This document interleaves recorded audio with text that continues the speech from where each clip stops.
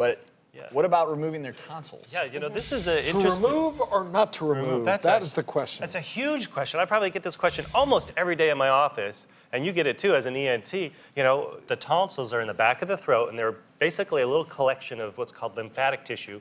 And lymphatic tissue actually helps fight infections. It helps collect viruses, bacteria, and a lot of white blood cells kind of live in there. And if you get a lot of throat infections, your tonsils will get bigger.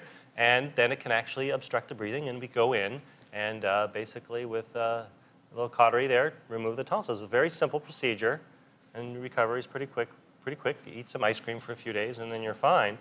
But back before antibiotics, back in like the World War II days, a lot of tonsils were removed to help prevent rheumatic fever, which is a fatal thing. Now that we have antibiotics, we don't really worry about that as much anymore. And the reason we're actually talking about, there's a couple studies that just came out showing that kids, after they get their tonsils removed, tend to gain a little bit of weight.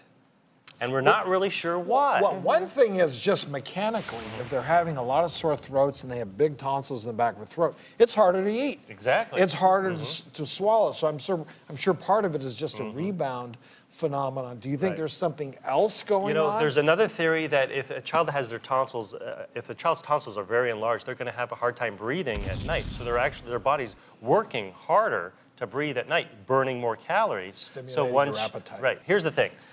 It's not that much weight. We're talking about maybe just 5 to 6 pounds. Kind of an associated side effect type of thing. It's kind of one of those side effects. If you need your tonsils out because you're not breathing, well, you're definitely you need them eat out. better. Right. And you just need, I read through these articles, and I read it almost a different way. Like you said, it's a small weight gain. Maybe it's weight gain the child needed. Exactly. Because Right. they weren't thriving, because they weren't eating, because those tonsils were if a child sore. isn't sleeping well, they're not going to be thriving. They're not going to be healthy, and you know, so it could be good, positive weight gain. I think it's just something that parents should just be aware of.